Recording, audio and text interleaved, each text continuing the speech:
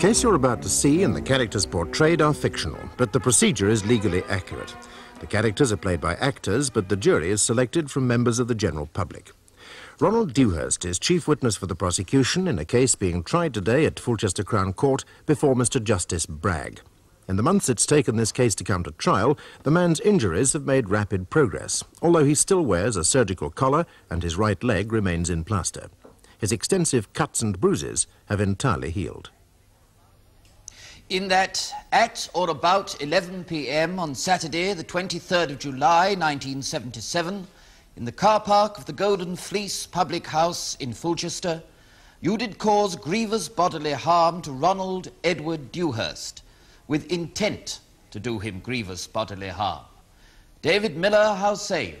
Guilty or not guilty? Not guilty. I appear for the Crown in this case, my lord, and my learned friend Miss Dixon appears on behalf of the defence. I shall be attempting to prove in this case, beyond all reasonable doubt... Ronald Dewhurst. Right, well, there he goes. We can get the bastard now.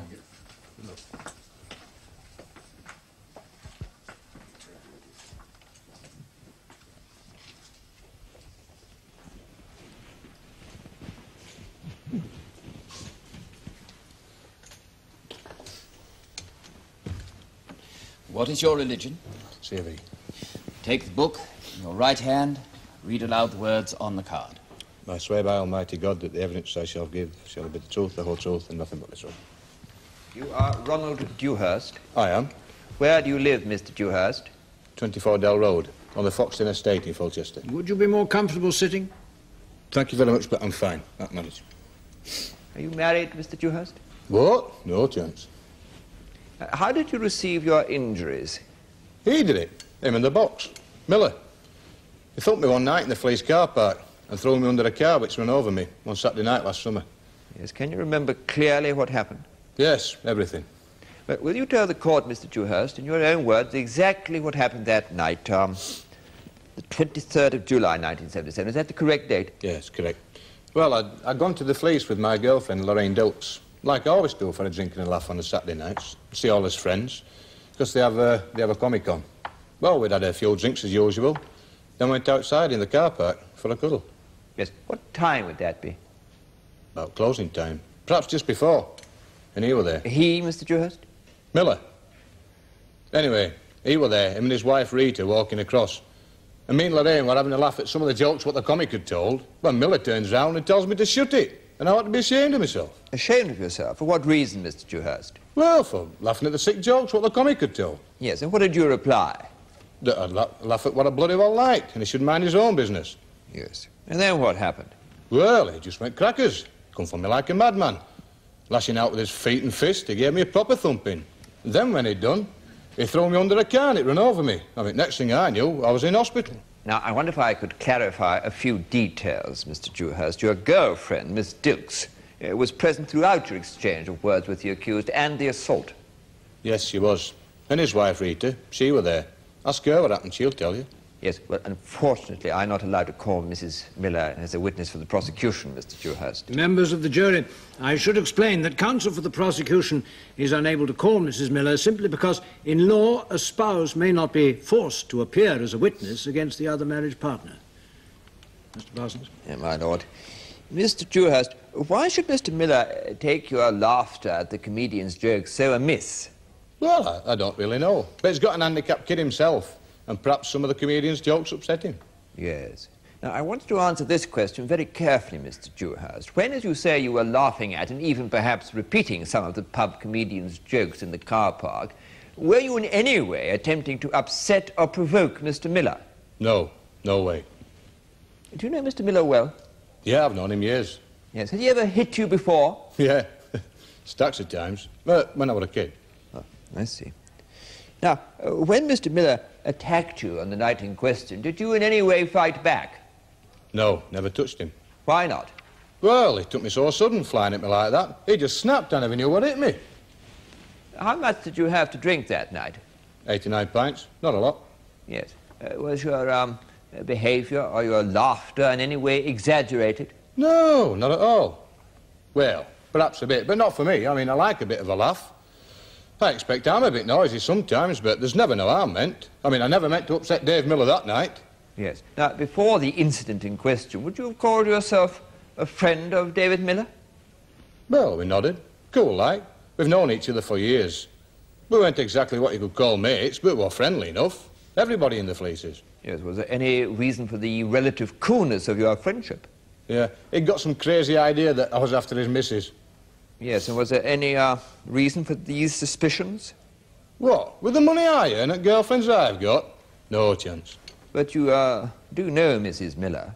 Yeah, we grew up together. Same class at school and everything. We went out together for a time, but that was years ago. Yes. Have you had any more recent contact with her? None. Except if I see her around the front with her kid, I'll say hello. Or if I bump into her in the shops. I mean, I won't ignore her, but that's all.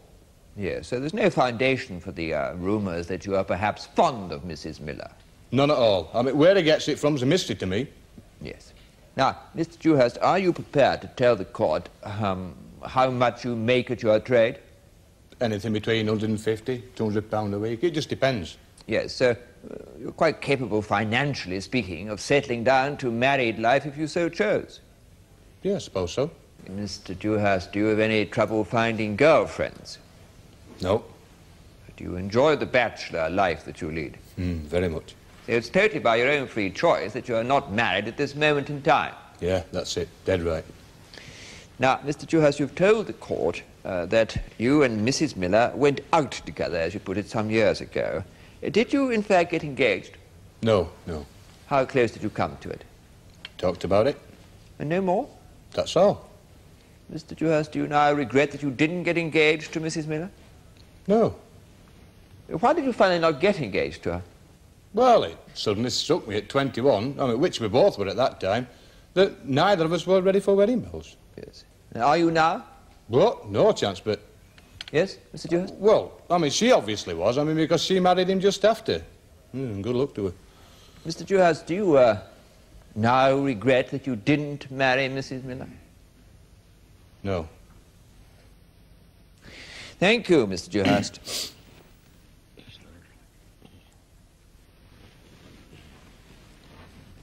Mr. Dewhurst, would you tell us precisely how many times David Miller hit you that night in the Golden Fleece car park?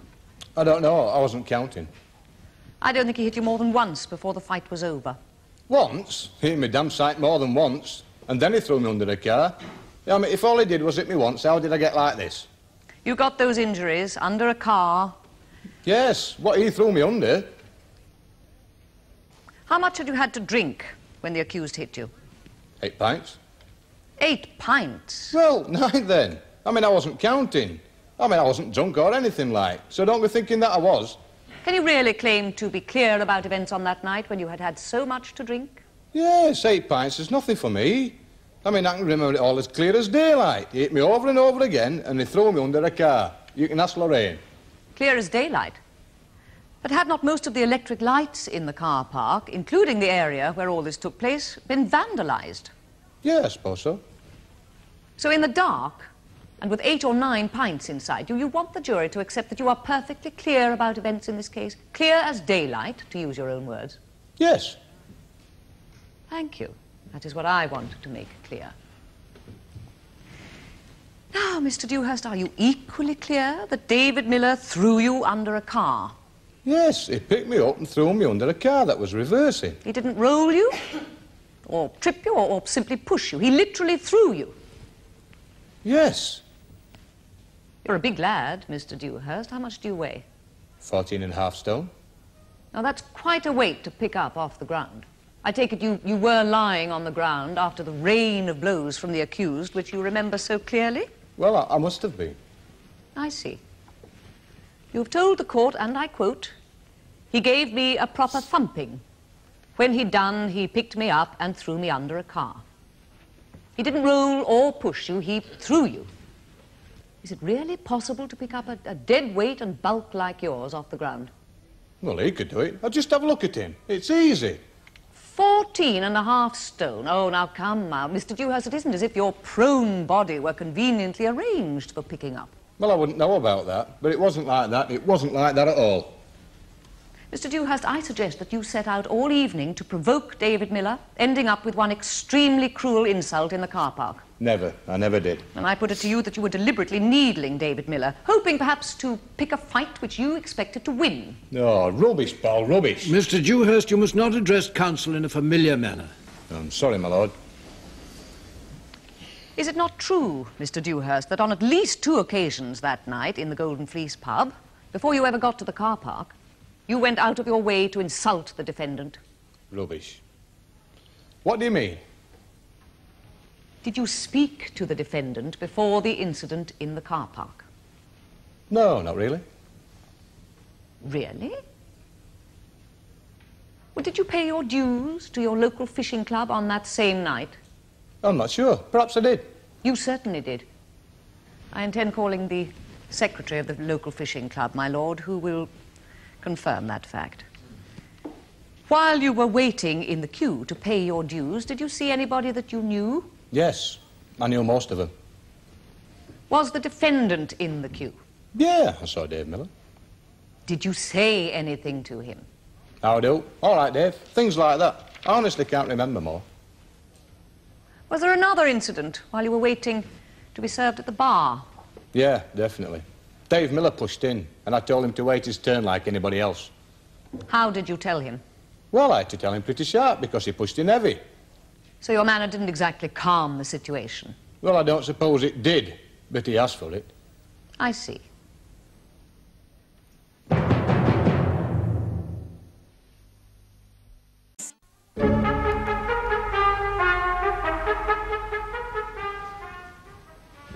How would you describe your laughter over sick jokes in front of the defendant, the father of a handicapped child? Did you not deliberately try to give offence to him? No, not deliberate. It's just that I've got a big laugh. Or so people tell me. Anyway, I like sick jokes. Might not be everybody's cup of tea, but I like them. I mean, I didn't know he was listening to me laughing, did I? Didn't you? You've told the court earlier that you saw the accused just in front of you and your girlfriend in the car park. Would it not have been tactful to restrain your laughter, knowing the defendant and his wife as you do? Well, I saw him in Rita, but I didn't really take notice. I mean, we'd had a good time and a lot to drink, and I was on my way for a cuddle. Did you not say to the accused something like, "Come on, cocky, let's have you. You're going to get it now, and you're not turning your back on me this time"? Never. I believe that you did. And I further believe that your actions stemmed in part from an unwelcome infatuation with his wife. What do you say to that? Well, I say it's rubbish. Prove it. I intend to. You told the court earlier that you often saw Mrs. Miller alone, round the front of her house, at the shops, and so on. That's right. Have you ever rung her up at home? Yeah, once or twice. Was she always alone when you rang? How do I know? I mean, how do I know whether he was in or not? She was the only one I ever spoke to. Were you aware that Mr. Miller regularly worked night shifts? Well, yeah, I suppose so. So it wouldn't have been entirely unexpected if you had spoken to Mrs. Miller rather than her husband, if you chose your week carefully. What do you do for a living, Mr. Dewhurst? I'm a self-employed scaffolder when I can get to work. That sounds like a job calling for quite a bit of physical strength. No, there's some big lads in my game, that's true. Are you able to stand up to the work? Yes, when I'm fit. Are you able to stand up for yourself at work? In fights, for instance. I take it fights are not unknown in your trade. My learned friend is implying, quite unfairly in my opinion, that those employed in scaffolding are prone to violence. Quite so, Mr. Parsons. The jury will disregard the last question. Continue, Miss Dixon. My lord. If my client attacked you in the car park, and if, as you have told us, you were nowhere near drunk, why didn't you defend yourself? Well, because he took me so sudden, that's why. I didn't have time to think. Hey, and don't let Miller fool you. He might be quiet enough now, and he might never have got caught. Resist out plenty of thumping this time, I can tell you that. Just answer the questions that are put to you, Mr. Dewhurst. Mr. Dewhurst, I think the real reason for your not hitting back at Mr. Miller was that his wife placed herself between you and him when it all started. No, that's rubbish. There was nothing I could do. Ask Lorraine. They were kicking and butting and everything. That's Rita. I suggest to you that far from the defendant throwing you under a car, You blundered into the rear of a reversing car and sustained your injuries that way. No wrong, not so. That's Lorraine, that's Rita, you'll see.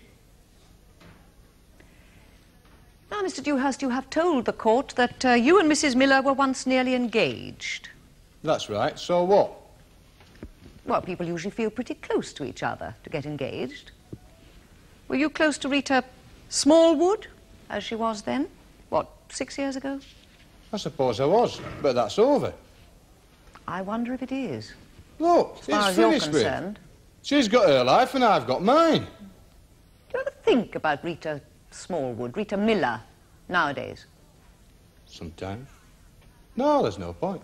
Do you deny that you have had strong feelings for her in the past? Well, I can't, can I? Do you deny that you had these feelings for a number of years, from the time of the near engagement and before? No. Do you deny that you still find her a highly attractive woman? Have you been over-familiar with Mrs. Miller recently? No, that's just me. I'm like that with everybody. Do you phone everybody in the middle of the night? No. Do you feel that Mrs. Miller, married to a man 17 years her senior, is somehow wasted on him? Well, that's not for me to say. Oh, I think it is. Oh, well, all right then. Sometimes I think she is. Do you deny that sometimes you feel that you and Mrs. Miller could have been happy together? Well, there's no point, is there? He looks after her, and good luck to them both. I suggest that your feelings towards Mrs. Miller, along with the incident at the bar which you've described, drove you to pick a fight with her husband. Wrong. Not true. And when you lose that fight and are severely injured in a totally unconnected car accident, you choose to try and put all the blame on David Miller. Now, is that not the truth? No, you're completely wrong. That's all untrue.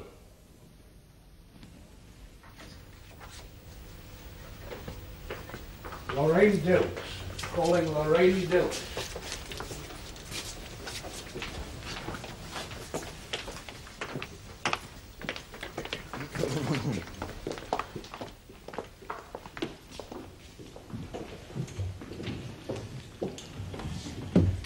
What is your religion? CV. Take the book in your right hand, read aloud the words on the card. I swear by Almighty God that the evidence I shall give be the truth, the whole truth, and nothing but the truth. You are Lorraine Dilks Yeah, of 14 Nelson Terrace, Fulchester. that's right. Yeah, one moment, Mr. Parsons. Miss Dilks, are you chewing gum? Yeah. Would you kindly dispose of it?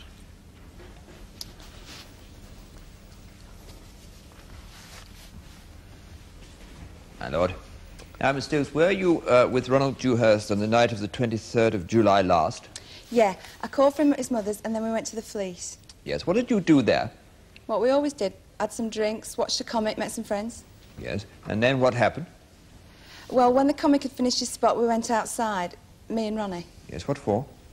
to go in the car park in the dark. What for?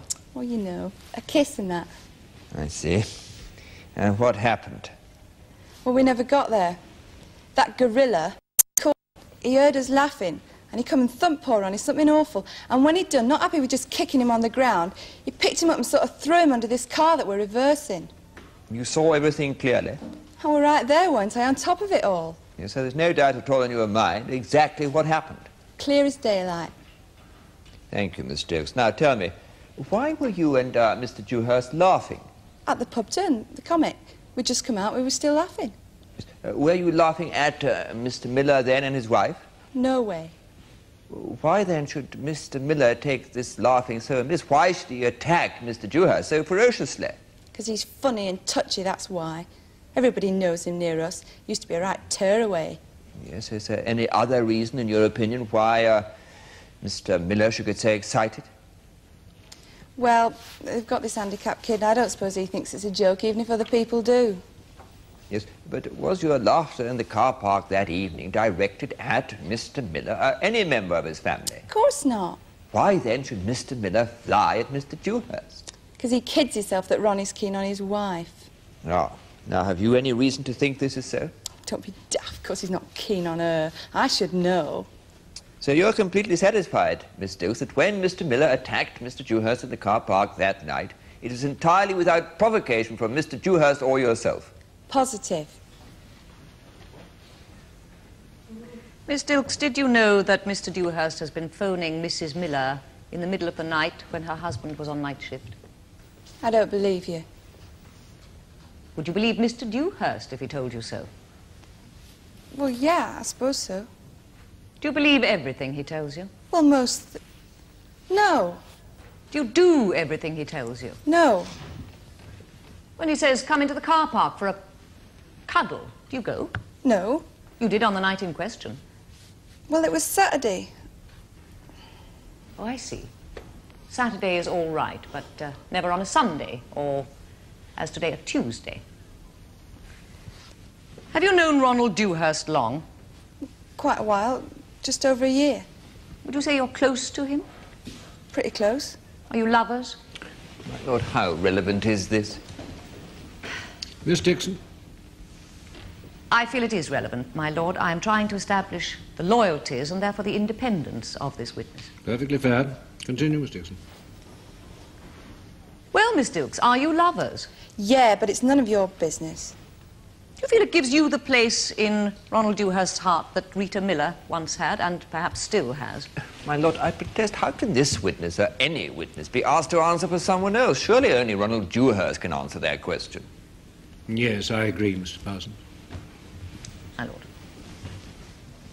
Now, Miss Dilks, the night in question, you've told us that you were present and that you saw and heard everything that happened in the Golden Fleece car park from about closing time onwards. Yes. You said that you saw everything, I quote, clear as daylight. Yeah. By a remarkable coincidence, Ronald Dewhurst used that self-same phrase in his evidence while you were waiting outside. Still, no real matter. How could you see as clear as daylight when the lights in that part of the car park, in most of the car park, had been vandalised? All right, it were pretty dark, but I could see clear enough. And there's no mistaking him, Miller. He's massive. They were light enough for that. So, Miller hit Ronnie Dewhurst once, and then what happened? Once? He went for him like a madman. He hit him lots of times. Two people will say he hit him only once. Yeah, Miller himself and his wife. What do you expect them to say? I ask myself what I can expect you to say, Miss Dilks. Now, after Mr. Miller hit Ronnie Dewhurst, what happened? He picked him up and threw him under a car. Picked him up and threw him. That's right. Now, Ronnie is a big lad, Miss Dilks, 14.5 stone. Is it really possible to pick up such a weight off the ground and throw it under a car? Well, not for somebody normal, no. But Miller could do it. He's strong enough easy. Just look at him.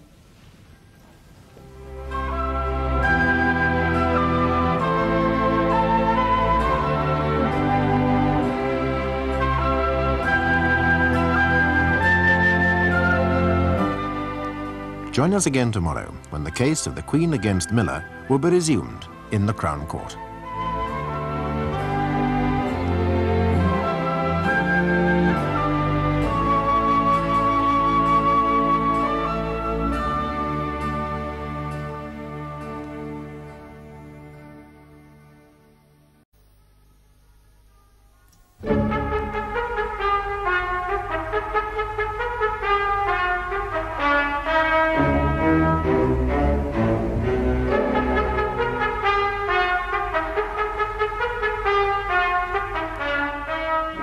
The case you're about to see and the characters portrayed are fictional, but the procedure is legally accurate. The characters are played by actors, but the jury is selected from members of the general public. David Miller is accused of causing grievous bodily harm to Ronnie Dewhurst, who, several years ago, was once his wife's boyfriend. Dewhurst and his current girlfriend, Lorraine Dilks, have both been giving evidence about the alleged attack in the Golden Fleece pub car park. You are Dr. Caroline Williams. I am. What are your qualifications, Doctor? I graduated MB.CHB from Edinburgh in 1968 and am at present registrar in the casualty department of Colchester General Hospital. Were you on duty there on the night of July the 23rd last? I was. And did you treat Ronald Dewhurst for certain injuries? Yes. Can you describe those injuries for us, please, Doctor? Mr. Dewhurst was admitted to the casualty department at about 11:45 p.m. His injuries were severe and his life was in some danger, partly through the ingestion of his own vomit, and he needed urgent treatment. A Upon examination, I found that Mr. Dewhurst had suffered a compound fracture to the right tibia and fibula, a simple fracture of the left femur. He had a fractured pelvis, and there was damage to several of the spinal vertebrae. He had extensive cuts and bruises. Yes. Now, what treatment did you give him? We cleared his lungs of obstruction, cleaned up the cuts and bruises, and after the x-rays put him into plaster. He was admitted that night. Yes, will Mr. Dewhurst eventually recover from those injuries? Oh, not completely, no. There's likely to be a degree of permanent impairment. He'll have a limp, and his back will give him pain for the rest of his life. Yes. Very serious injuries, then. Yes. Doctor, how would you say Dewhurst came by these injuries? My information was that he'd been run over by a car. His injuries were certainly consistent with that. Was there any indication when you examined Dewhurst that he could have sustained any injuries of any kind before being hit by a car? Impossible for me to say. All I can say for certain is that his injuries were consistent with having been hit by a car. Was it possible for you to tell whether Dewhurst had been drinking that evening before being brought to the hospital? Yes, I should say he had. A large quantity of beer? I should say that it was beer that he'd been drinking, but it's quite impossible for me to state or even estimate how much. I was too busy on the night to take any samples which might have given a reliable indication. Yes, thank you, Doctor. Thank you, Dr. Williams. I hope we haven't taken up too much of your valuable time. Now, Mr. Glover, since there may be proceedings against you in another court as a result of this accident, I must caution you before you give evidence that you're not obliged to answer any questions which you feel could incriminate you in any way in any such possible future proceedings. Now, if you wish to exercise this right, all you need do is simply say that you refuse to answer. Now, do you understand that? Yes, thank you. Now, Mr. Glover, what is your recollection of the events of that night, July the 23rd last? Well, I'd had 3 halves of bitter, so just before closing I'd gone to fetch the car from the far end of the car park. Yes. Then what happened? Well, I was reversing carefully down a line of cars, threading my way, when all of a sudden I felt a bang and a bump as if I'd run over something. I stopped, and there was Mr. Dewhurst lying under the car, and Miss Dilts there screaming her head off. Yes. What did you do? Well, I ran and phoned for an ambulance in the pub. How did you know it was Mr. Dewhurst? Oh, I didn't at the time. I'd not been in that pub before. I've got to know later. Yes. Have you ever seen the accused before? No, never. Yes. Now, on your way to the car, or whilst you were driving it in the car park, did you hear or see any signs of a disturbance? No, nothing, I don't think. Quite sure? No, I don't think so. I mean, there could have been something going on in the car park. It's a big car park, but I didn't see anything. I was in the car. I couldn't have seen anything. I see. Now, tell me, so far as you can judge, would it have been possible for someone to wander under your reversing car accidentally? Shouldn't think so. No. Thank you, Mr. Glover. Mr. Glover, is your car fitted with reversing lights? No. On the night in question, were all its normal rear lights in working order? Yes, I think so. I can't be sure. Well, I can't be 100% sure, no, but I think they were. What colour is your car? Navy blue. Was the car park lit? Some of the lights had been smashed. Oh, you noticed specially? No, not specially, but I did notice. So, in a car with no reversing lights, with no guarantee that the normal rear lights were working, in a car colour navy blue, on a dark night, in a car park with vandalised lamps, would it be possible for Mr. Dewhurst not to see you as you were reversing? I suppose you could be right. What speed were you doing at the moment of impact? Or impossible to say. I was looking behind, not at the speedo. Well, do you often go fast? Sometimes, yes. In all gears, even reverse? Mr. Glover, let me put this scene to you and ask you to make your comments afterwards. I put it to you that on the night in question, you were reversing in the Golden Fleece car park at speed. Your car was difficult to see for a number of reasons. You were going at a speed that was ill-advised, to say the least, and a man stepped out into your path from behind another car. Now, you could not possibly have seen him. You hit him and caused him the injuries that the court has heard described. You stopped and did what you could. Is this not the truth of the events of that night, as you had a part in them? I refuse to answer. Final point, Mr. Glover. Once you had stopped the car after the impact with Mr. Dewhurst, did you see or hear anybody else in the vicinity of the accident? Only Miss Dilks, the young woman there. She was screaming. He was lying under the car and she was screaming. You neither saw nor heard anybody else there, or moving away? Well, all my attention was on Mr. Dewhurst, those awful screams. I can't say one way or the other whether there was anybody there apart from those two. So from where you were behind the bar, you saw every detail of the argument between the accused and Mr. Dewhurst? Oh, yes, everything. Yes. Will you describe it to the court, Mrs. Machin? Well, Ronnie Dewhurst was standing by the bar, and I was just going to serve him, when suddenly he sort of pressed forward. I think he got a push in the back. Go on. Well, then I saw that Miller behind Ronnie. He seemed to be holding Ronnie's suit and like spitting words into his ear. Yes, what was he saying? Well, I couldn't catch everything that was said, just the odd words we was busy see. But I did hear him, the one in the dock, say Rita, that's his wife, and keep away and tell you again or shan't tell you again. Yes, now, in your opinion, was Mr. Miller's manner menacing? Oh, ever so threatening. Yes. I see. Now, Mr. Miller was talking to Mr. Dewhurst about his wife. You definitely heard the word Rita mentioned. Oh, definitely. And I'll tell you something else. I've often seen her, Rita, making eyes at Ronnie on the quiet. Really? Yes. Well, I'll come back to that in a moment, if I may. But tell the court, Mrs. Machin, how did Mr. Dewhurst react to what you saw as threats made to him by the accused? Oh, he laughed. Ronnie's not one to take bluster and bullshit. Rubbish. Seriously. Yes. Now, Mrs. Machin, you've worked at the Golden Fleece for some time, I believe. Oh, I've been there years. Yes. Would you say that you knew everyone who went in there? Oh, just about. There's not a lot I miss. Yes, I'm sure. Now, you said a short while ago that she, that is, Mrs. Miller, had often made eyes at Ronald Dewhurst. Can you explain that for us?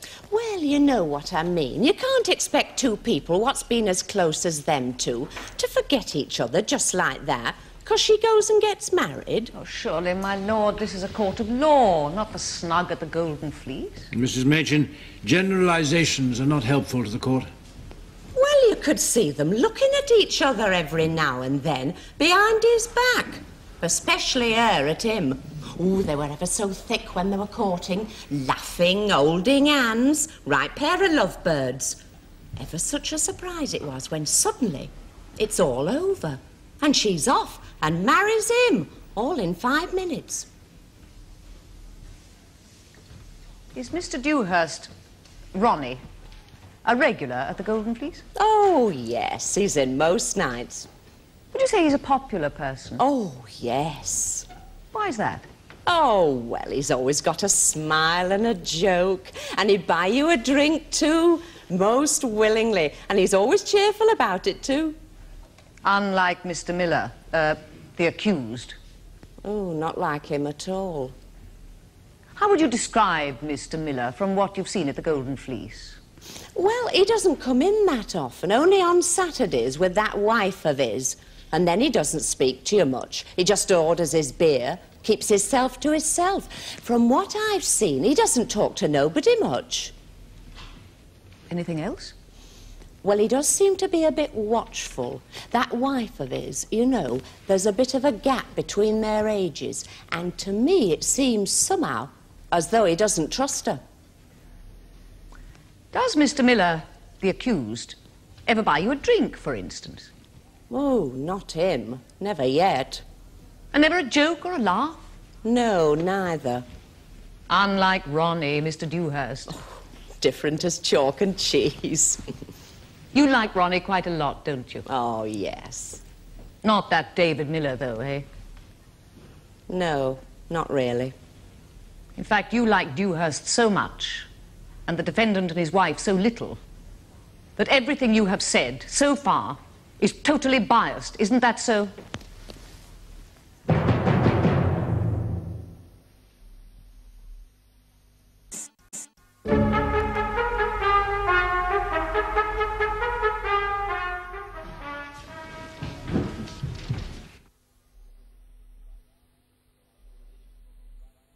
What is your religion?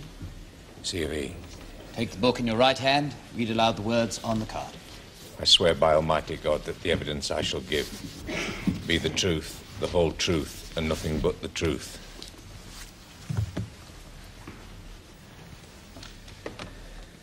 Would you tell the court how long you have been married?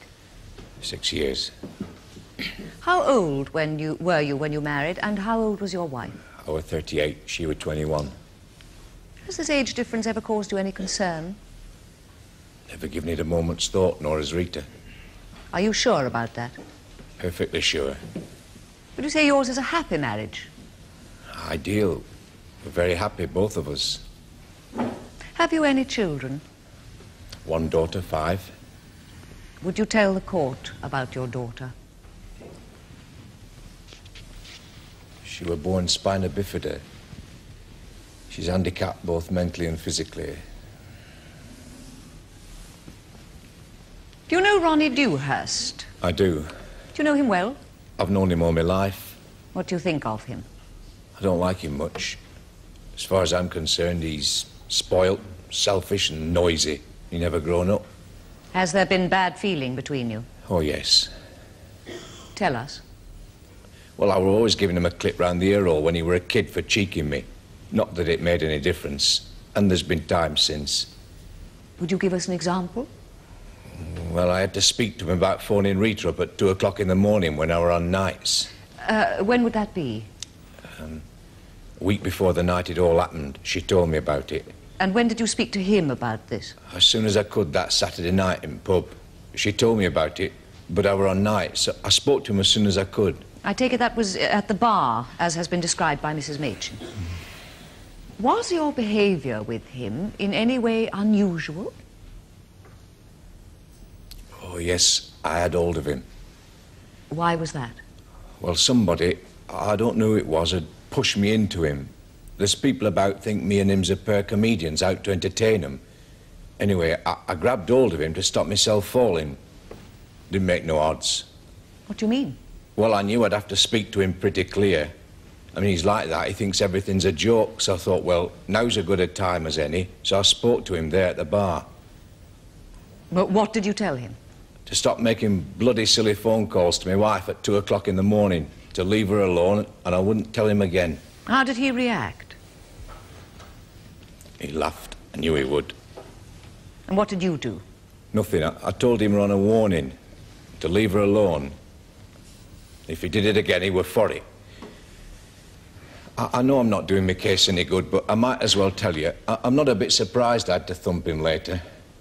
Why? Well, he's like that. He never listens to a word anybody ever says to him. You can ask anybody. Later that evening, did you deliberately go out of your way to thump Dewhurst? No, I never said that, and that's not what happened. It's just that, well, I've known him all my life, and I knew after that in the bar, well, he'd come looking for trouble and I'd have to thump him. And that is what happened? Yes. Describe it to us, fully. Well, I didn't see him again at the bar. Heard him a lot, though, laughing. I didn't see him until me and Rita were walking across car parked at Fish and Chip Shop. Just before time. We left a bit early because of that disgusting comedian telling all them sick jokes, and what with us were the... Well, I didn't think Rita should sit and listen to all that, so I said we should go. And there he were in car park with his girlfriend. He were laughing and shooting his mouth off. And what did he say to you? Say, shout more like. He said, who's an old man then? Who's gonna thump me? You chucked yourself away on him, didn't you? That were to Rita. Things like that. And you hit him? No. Not until he said, don't have any more kids with someone as old as him. You know what happened last time? Those were his exact words. That's exactly what he said. Is it your view that he set out deliberately to provoke you? Of course it is. What do you think? Indeed. And you hit him? Yes. I hit him once. Rita stepped between us. I walked away, and she followed. Now, let me get this clear. You hit him once only, and then walked on? Yes. Did you assault Dewhurst in any other way? No. You didn't push him or throw him under a car that was reversing? No, I didn't see a car or hear one. As far as you are concerned, that one blow you gave Dewhurst started and finished the fight? Yes, I hit him once. Rita came between us. I walked away, and that were that. Does that complete your account of the events of that evening? Yes, I think so. Thank you, Mr. Miller. Thank you.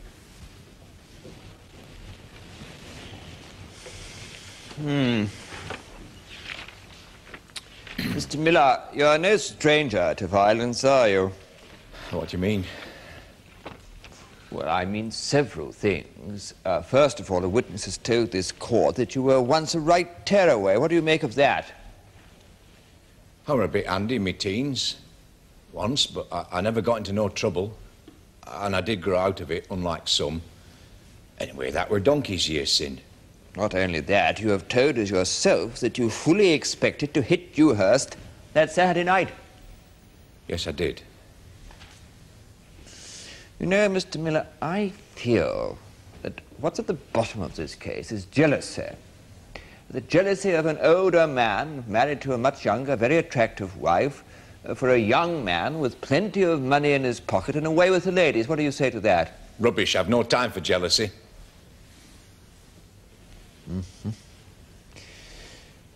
What do you think your wife thinks about Ronald Dewhurst? Much the same as me, but you'll have to ask her. I shall. I mean, you knew, didn't you, that your wife was once nearly engaged to Ronald Dewhurst? Of course I did. There's no secret about it. Yes. I'll ask you something else, Mr. Miller. Do you feel that a young, attractive wife such as yours can be content that her husband is so frequently on the night shift, working antisocial hours? What do you mean?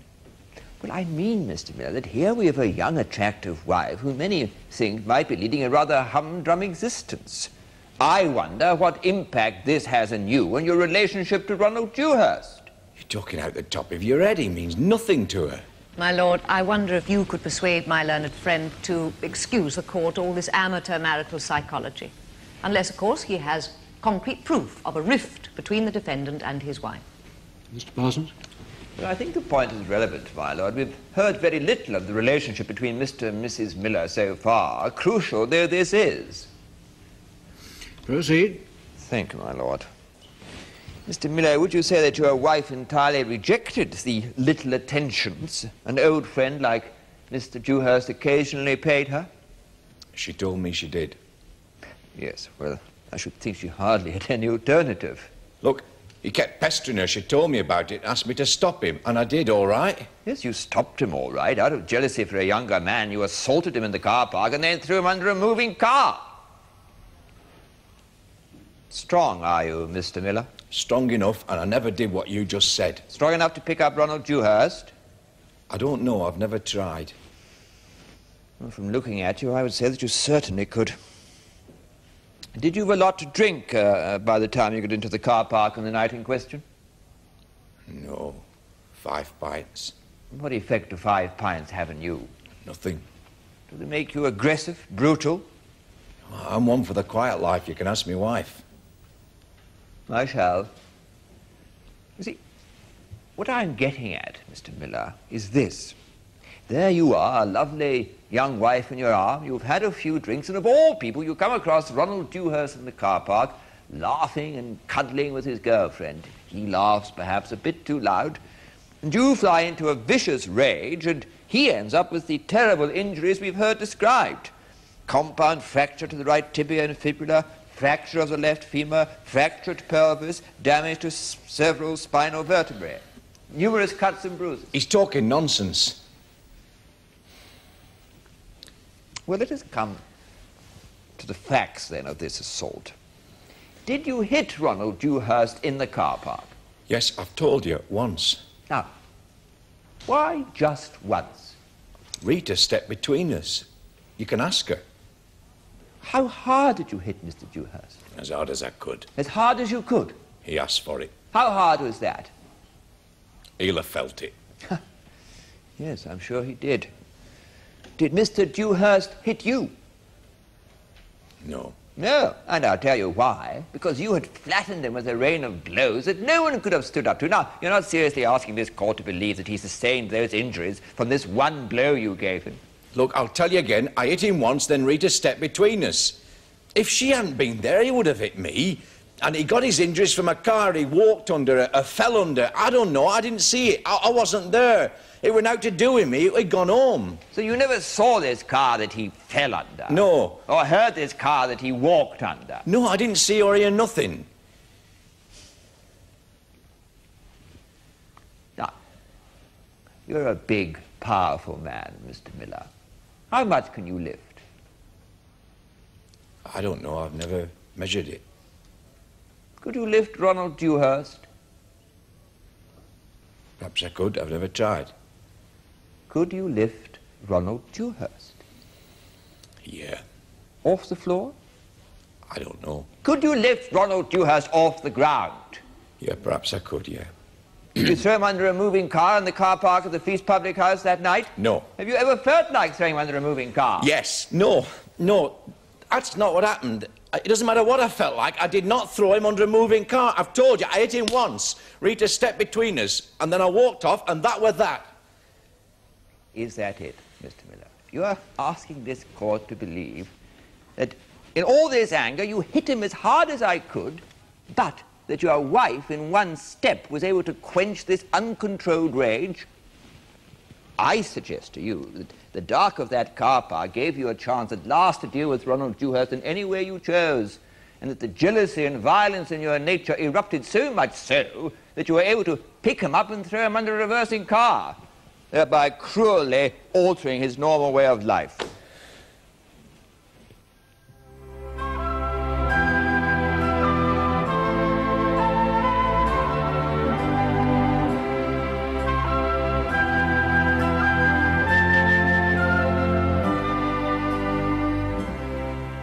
Join us again tomorrow when the case of the Queen against Miller will be concluded in the Crown Court.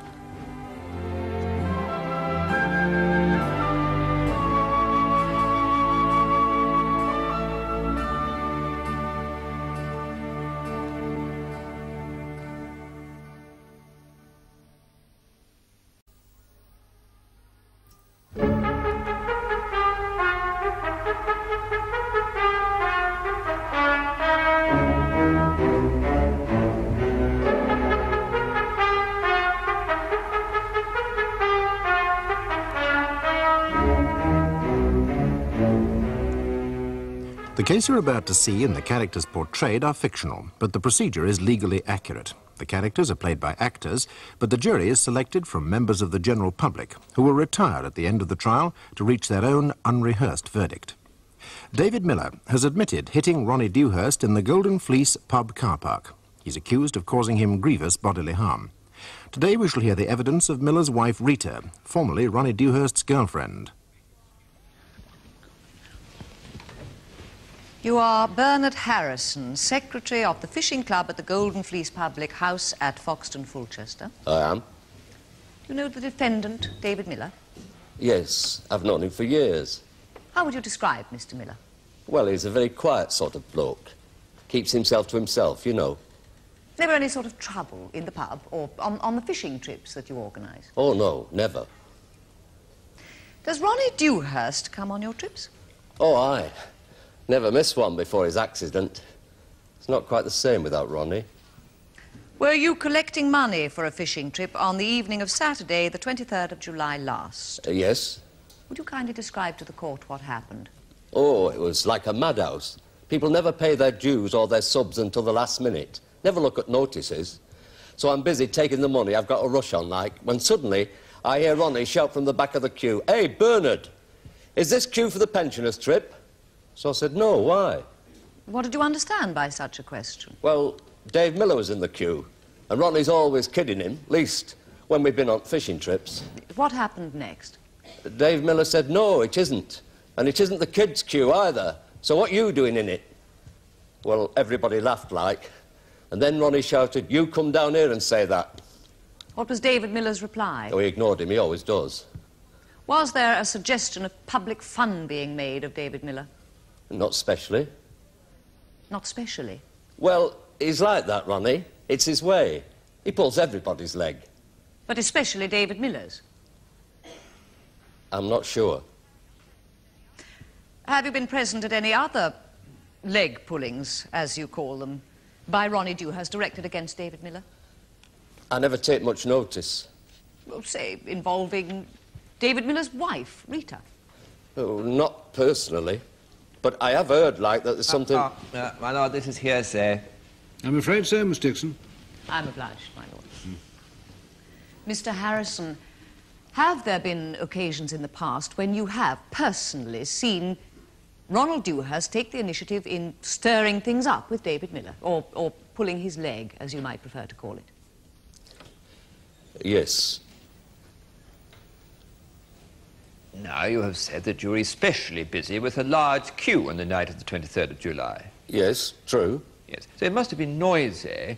It must have been hard for you to make a detailed note of what anyone said who was not directly in front of you at the payments table.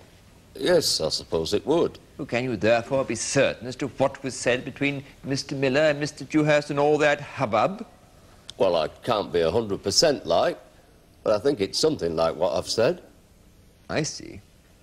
Well, let me move to another point where your memory may be a little more reliable, Mr. Harrison. Now, tell me, on these fishing trips of yours, is there not a lot of banter, a lot of leg-pulling goes on among the men? Oh, all the time. Yes. Does David Miller ever take part in this harmless fun? No. He never says very much, unless he's spoken to. Somebody else has to start it first. Yes. Would you say he was a bit of a withdrawn character, a bit antisocial, a bit of a sourpuss? I couldn't really say. Or is it that you would rather not say?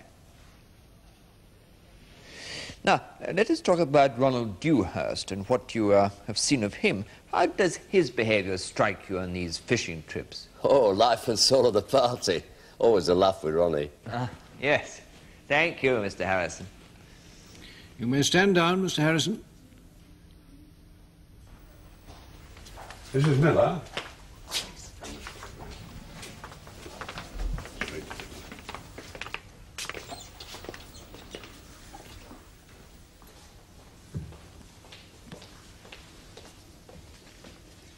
What is your religion? C of E. Take the book in your right hand, read aloud the words on the card. I swear by Almighty God that the evidence I shall give shall be the truth, the whole truth, and nothing but the truth. Now, could you speak up, please, Mrs. Miller, so that the jury can hear you?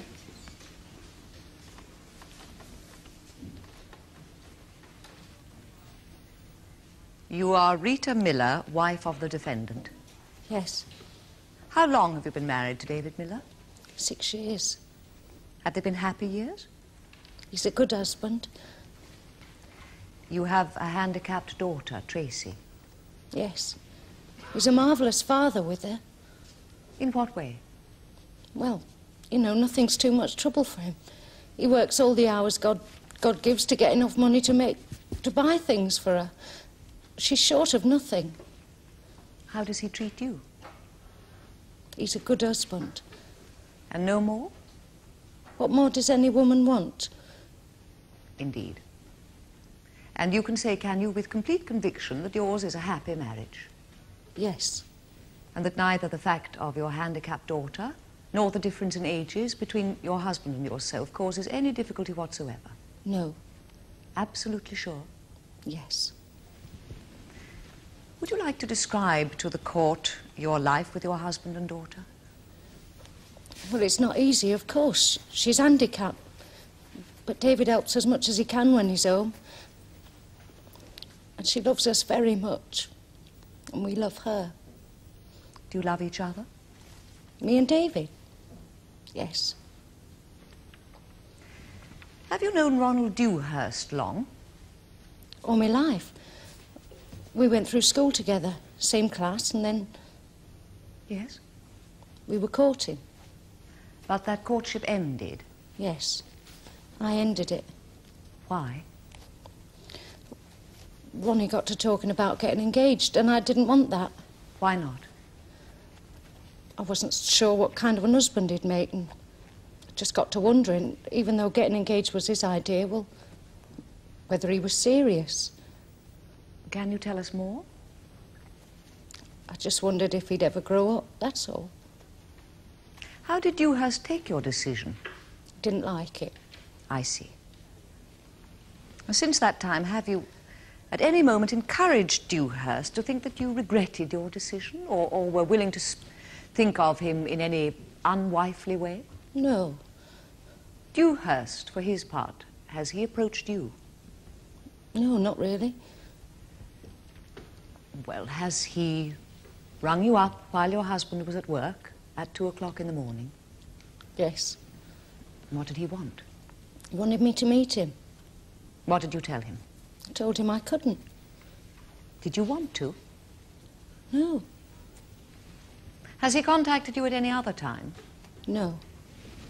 Have you ever given him any encouragement, any reason to hope? In fact, have you any reason to think that Ronnie Dewhurst still has feelings for you? Don't know. Shouldn't think so. Would you describe events that took place in the Golden Fleece car park on the night of the 23rd of July last? Well, we had a few drinks and we listened to this comic. It wasn't very good, so we came out to go to chip shop. Yes, go on. We were crossing the car park and we heard Ronnie laughing with his girlfriend. Could you see him? No. Kids had broken some of the lamps. But you knew it was him? Oh, yes. I see. Then what happened? Well, we came up to them and then Dave and Ronnie started shouting at each other. Then David hit Ronnie and I ran between them and it stopped. How many times did your husband hit Mr. Dewhurst? Once. You are sure? Yes. Did Mr. Dewhurst hit your husband? No, I stopped it. Why should your husband hit him? Don't know. Something he said. What did Dewhurst say to your husband? I can't really say. It was all over so quick and they were shouting. Was it something about you and your husband and your handicapped daughter? Could have been, I don't know. Well, did Dewhurst say something like, "Don't have any more kids by him, Rita. Look what happened last time"? It was all over so quick and they were shouting. So you really can't say? Could have done. I don't know. I'm sorry. That's all right, Mrs. Miller. During all this, did you see Lorraine Dilks, the girlfriend of Ronnie Dewhurst? She were there. Now, what happened next after your husband hit Dewhurst the once and you stepped in between them? We went straight home to my mother and Tracy. Went straight home? Quite sure? Certain. Did you see or hear a car reversing rapidly in the car park? Didn't see any cars. It was quiet. So your husband couldn't possibly have picked Dewhurst up and thrown him under a car at all? No, we couldn't. You're quite sure that your husband had no more to do with Dewhurst after striking him the one blow, and that he had nothing at all in any way to do with the injuries Dewhurst sustained under a car in the car park? David had nothing to do with it. The first either of us knew anything about it was when a policeman came and knocked us up. Thank you, Mrs. Miller.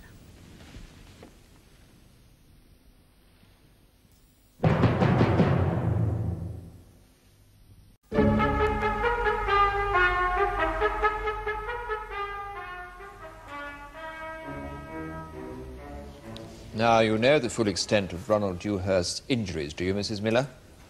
Yes. Broken thigh, smashed leg, fractured pelvis. Spinal injuries, to say nothing of cuts and bruises. He'll never be the same again, you know. I know. How do you feel about that? I'm sorry. Yes, I'm sure you are.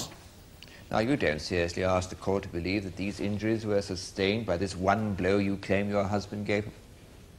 I saw David hit him just once. Just once? Not time and time again, as two people have already described to this court.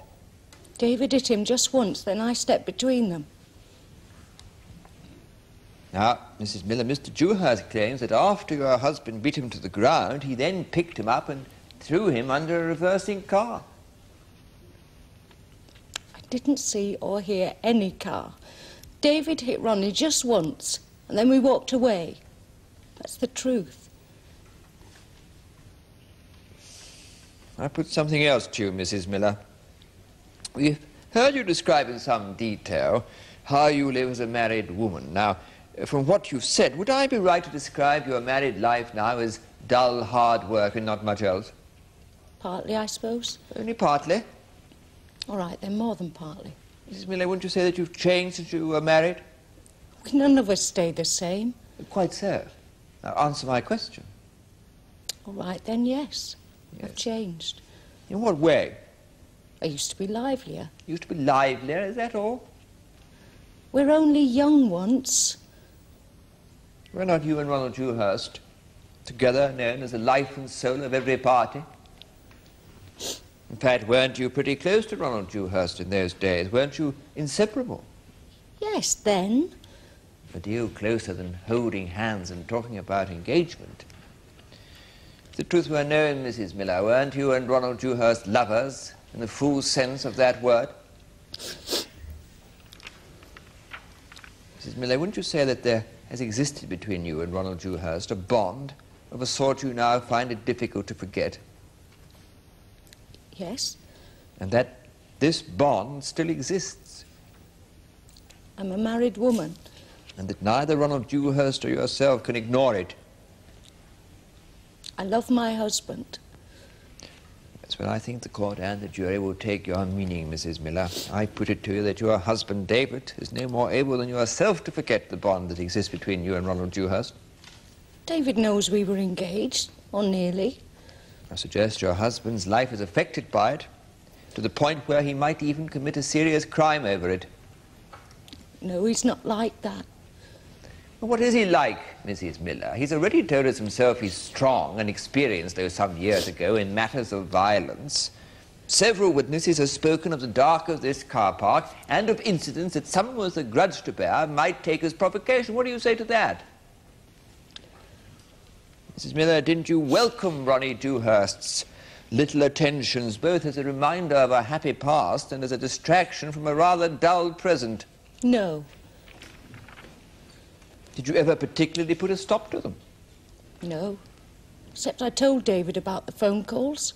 Mrs. Miller, in the light of all we have just learned about your relationship, past and present, with Ronald Dewhurst, I would invite you to be completely open with us. Is not the truth of what happened in the car park that night closer to the version of Lorraine Dilks and Ronald Dewhurst, in that, angered and sickened by the offensive jokes of a cheapskate comedian, having had a few drinks, and above all being aware of the relationship between you and Ronald Dewhurst, your husband, on hearing Ronald Dewhurst laugh in the car park, lost his control and beat him in a most violent and vicious way, hitting him with his fists and then picking him up and throwing him under a reversing car to finish the job off? No. No, it wasn't like that. Now, what was it like, Mrs. Miller? It was like I said. And like David would have said. Oh, I see. No, it was like I said, because that's what happened. Look, I want to say something. Ronnie and me were good friends, and we had a lot of good times together, it's true. But I'm a married woman now, and I love my husband. And such as she is my daughter. I know David looks rough, and I know he's got a bit of a past, even though he never got caught. But he wouldn't do this. Put a man on crutches, cripple him for life.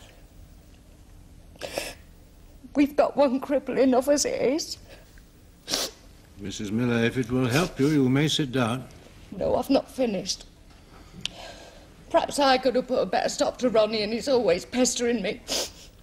No one knows him better than me, and what you would think when I didn't. But what I did has got nothing to do with Dave. He's the kindest and gentlest man I know, and I love him. He couldn't have done this. Well, I'm afraid I have to disagree with you, Mrs. Miller. Though, of course, I respect your loyalty to your husband. No further questions, my lord. Thank you, Mrs. Miller. You may stand down.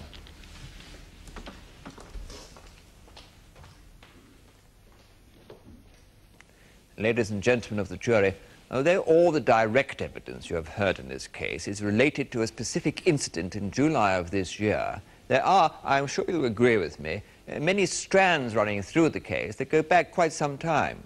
Let us look at the case, then, from these 2 points of view. First of all, the incident on the night of 23rd of July in the pub car park.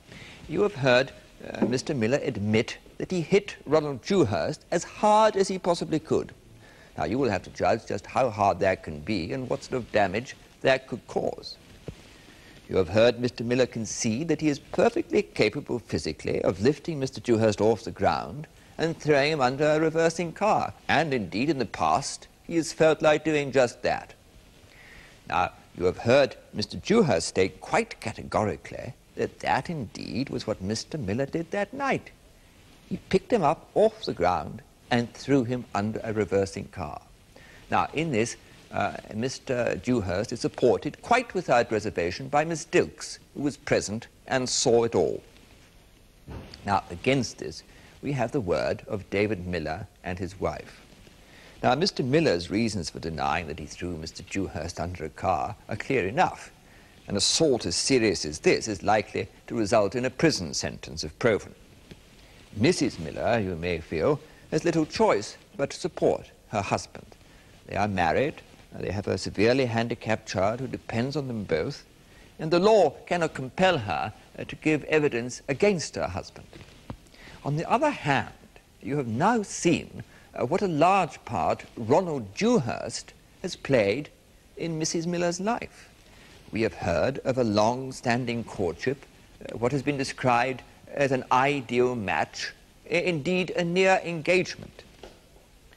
Mrs. Miller has spoken of a bond between herself and Mr. Dewhurst of a sort she finds it difficult to forget. Mr. Miller has told us that he was aware of the past close relationship between his wife and Mr. Dewhurst.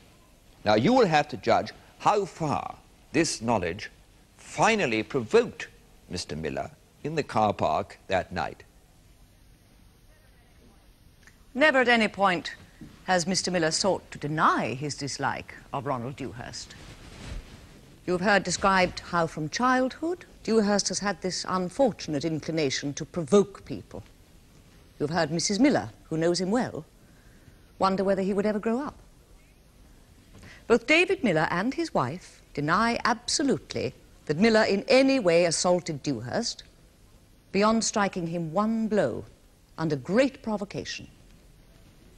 You have only the word of Dewhurst and that of his current girlfriend, Miss Dilks, and you may wish to ponder how reliable a witness she can be, that a deliberate and sustained assault took place. No one else saw it. Mr. Glover, the driver of the car, and immediately upon the scene when Dewhurst fell under the car, did not see anyone else in the vicinity of the accident. I put it to you that this whole assault, apart from one admitted blow, is a fabrication by Ronald Dewhurst. And I invite you to reject this very serious charge against David Miller.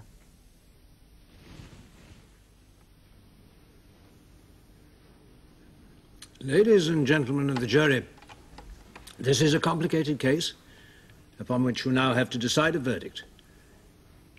Now, you have been told of the relationships, past and present, between the various people in the case. And these questions of relationship and motive, again, cannot be reconciled. For example, one, did Miller find between his wife and Dewhurst a mutual bond that could have led him, Miller, to an eventual attack upon Dewhurst? Now, this is what the prosecution asks you to accept. Two, did Dewhurst feel such thwarted passion for Mrs. Miller and such a strong resentment of Miller that when he brought upon himself injuries that could be said to find their beginnings in a row between the two men, he took the opportunity of doing great harm to Miller by bringing this present charge against him. Now, that is what the defence asks you to accept. And next, you must put the correct and just value upon the testimony of the two chief women witnesses. You must decide between Miss Dilk's version of events and that of Mrs. Miller. Now, remember that both women have a deep emotional involvement in the facts of this case, like the men. You must decide what effect this has upon their conflicting testimony. As for the other witnesses, though the testimony neither of Mrs. Machin nor Mr. Harrison nor the evidence of Dr. Williams can be decisive, they may shed important light for you on the truth of what happened in the car park. Now, with all the evidence put forward, you must be clear in your minds whether there's been any bias or misinterpretation, whether the truth has been told in full, in part, or not at all by any particular participant. And finally, I have one thing to say to you, and it's this. In this case, as in all others, the burden of proof is upon the prosecution. That's to say, it's for the prosecution to prove the accused guilty. It's not for the accused to prove his innocence. I hope you'll be able to reach a clear and unequivocal verdict. Will you now retire, elect a foreman to speak for you, and in due course present us with your findings?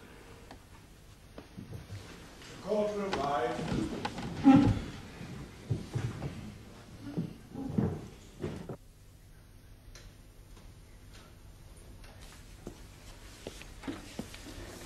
Members of the jury, will your foreman please rise?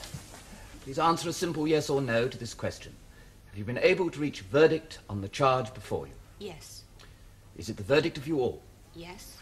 Do you find David Miller guilty or not guilty as charged? Not guilty. David Miller, the jury has found you not guilty of the serious charge against you.